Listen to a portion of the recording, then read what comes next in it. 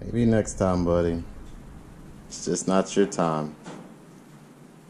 We'll eventually get to use you.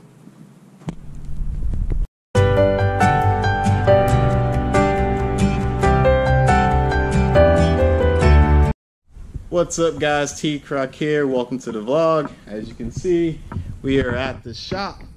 The MyVex swap did not happen, and I will tell you why. There's a few reasons why. First of all, the shop that had the parts to do the fuel red mod basically took about 2 months, and they still weren't done. I checked on them once a week to say, hey, how's the progress going? Do you need anything? And they kept telling me, oh, it'll be done next week. It'll be done next week. It'll be done in a few days. So last week I went up there and I asked them if it was done. They told me no, so I took my parts back. While searching for another shop to actually do the mod that I wanted, the racing league that I'm in busted out a new rule saying, hey, if you swap any kind of motor that's not OEM, you will be bumped into unlimited. So basically I would have been put in with an LS1 swap, 2J swaps, you name it, 240s, Miatas, all those would be in there. So I knew I wasn't going to be able to compete with that, so I said, well, might as well go back to a 3.0. So I found a GTS motor, and I'll explain everything that that I did with it. Also, I said, well, if I'm going to be going down this route, I might as well put my original turbo kit back on the car once I feel comfortable with it. So let me go over the motor and what I've done with it. Got this motor from a cycle yard. Overall, the condition of it wasn't bad. It was a little dirty, so I had to clean it up a little bit. But I got it for a really good price. So with any motor, I decided to tear it down, inspect it a little bit more.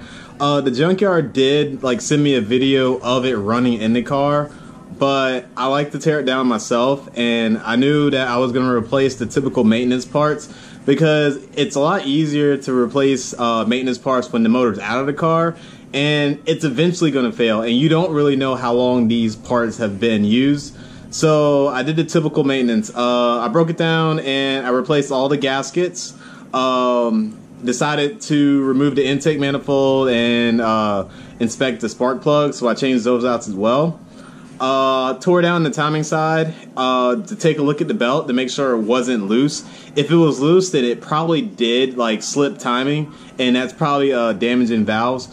Like I said, but in the video, the car did sound really good. It sounded like it was running on all cylinders, but I don't trust the timing belts. Like I said, they can break at any moment, and since this motor, if the timing belt snaps while the car is running, you might as well replace the heads because you bent a couple of valves. So once the timing side was down, I replaced the water pump, all the pulleys, and the timing belt. I think I ordered everything off of Rock Auto, and I reset the timing as well. It was kind of tedious because I was doing this on a crate versus doing this on a stand for a motor, but I ended up getting it done. If you guys didn't know, there's 3 marks that you have to line up on the valve covers, and there's one on the crank itself. It's a little dash. So you got to get those all lined up and then replace the tensioner as well. And once the timing's set, you can pull the tensioner out and you should be good to go. I like to double check, so I'll put the crank pulley back on and give it a couple of cranks around to make sure the timing still lines up. Because sometimes when you put the belt on, some of the gears might slip. So you think that you had the timing set perfect, and then once you release the tensioner will snap. Usually it's the rear bank. The rear bank timing will go off one tooth, and your car will run perfectly fine. But you'll get this occasional misfire, and I'm speaking from experience. You'll get this occasional misfire. It doesn't happen all the time, but you'll just be driving and then the car will start misfiring.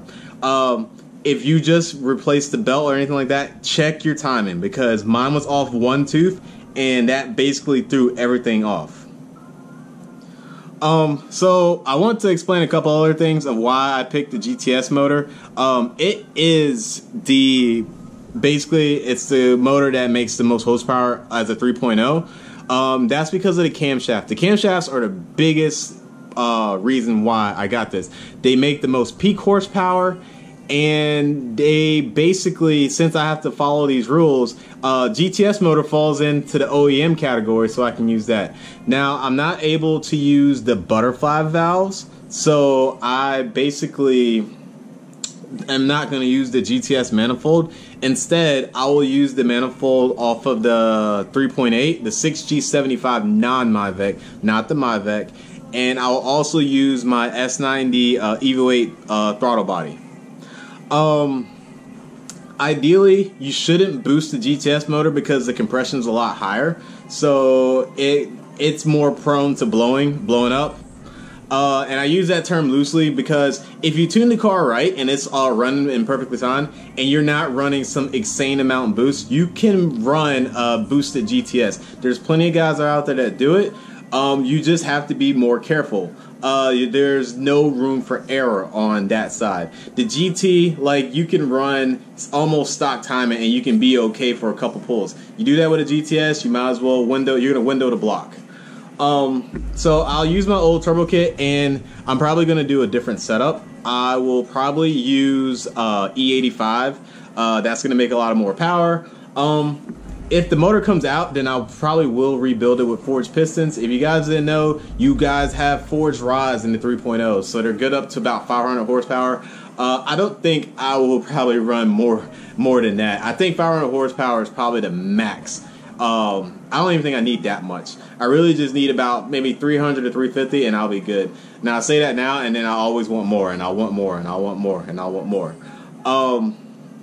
So with that being said, I buttoned up the timing side. Everything looked good, water pump and all that. Hopefully it does not leak, because sometimes the gasket on the water pump doesn't seat correctly, and I double and triple checked it to make sure it was seating, but even though that happens, it sometimes still won't seat right and it'll leak a little bit.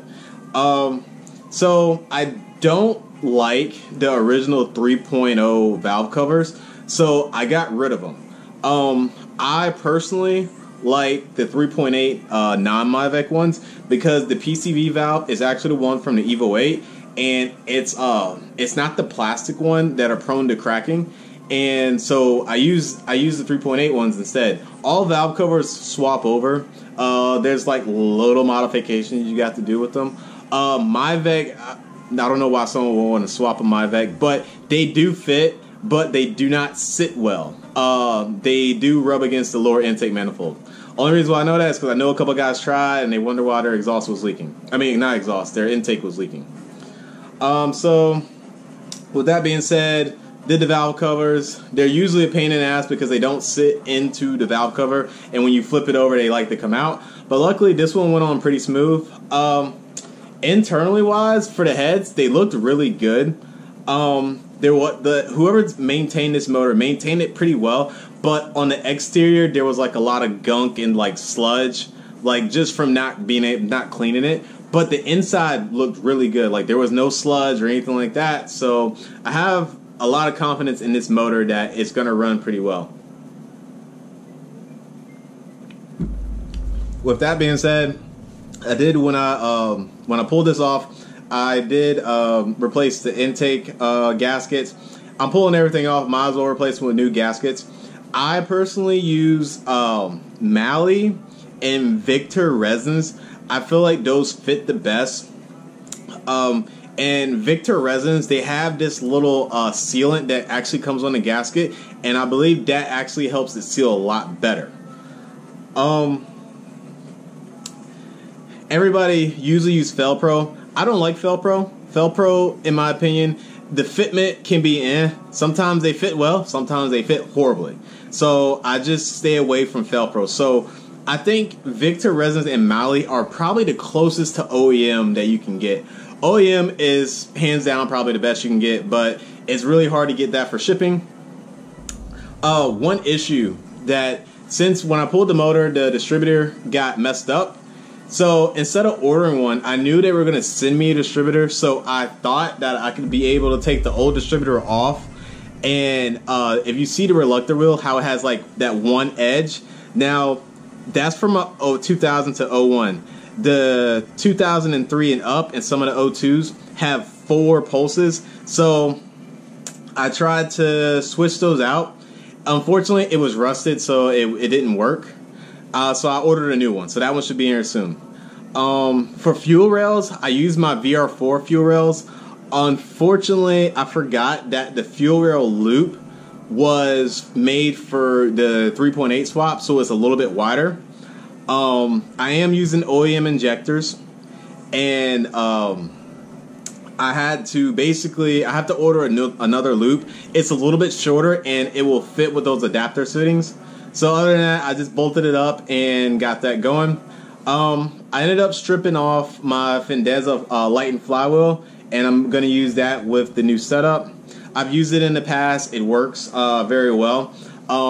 It does rev up significantly faster, but on the flip side, the revs drop down very fast as well. So if you're going to try to keep the revs up, you have to be fast on your feet. For the clutch, I am using a Spec Plus 3. Now, I didn't want to go with a smaller clutch or one that can handle less horsepower. Now, this clutch is still a disc style, so it doesn't have that harsh engagement. So I can use this one and not like jerk the car, and like the Puck styles are very harsh on engagement, and I didn't want to swap and buy new clutches if in the long run I'm gonna be turboing this car. So this clutch should last me a while.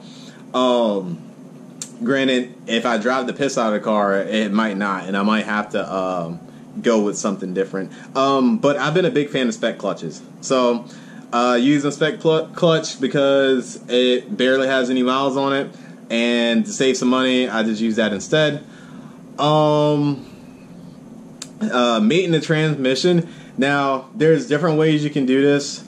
It's a pain in the ass to do when the motor's in the car if you don't have a transmission jack. So what I usually do is I will have the motor on the cherry picker, and I just kind of slide it and keep sliding it until it matches up.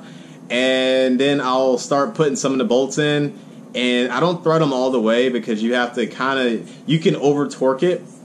So until it's all lined up, I'll bolt it in. Also for my transmission, I have a Quaife LSD. Like I said, I've made a video of this in the past. That is hands down the best mod you can do for the 3G. And if you think about upgrading your clutch with a stock diff, you are going to blow that diff in the long run. I will tell you this. I did not. I had a stock LSD, and I think I autocrossed for 1 year. And when we pulled that diff out, I was missing teeth, a lot of teeth. So, got the trans back, mated. It went very smooth. It's basically ready to go. Like I said, there's a few odds and ends that I have to get done, but the motor is ready to drop in. So that's it. The motor is basically ready to go. There's a few parts that I need to install, but I'm waiting on. So I am going to install this motor probably tomorrow. It will not run this week unless the fuel rail loop comes in and the distributor comes in. And there's still a couple other odd ends I need to tie up. But ideally, I'm probably going to start it up next week. So, not next week, the following week. So, I will see you guys then.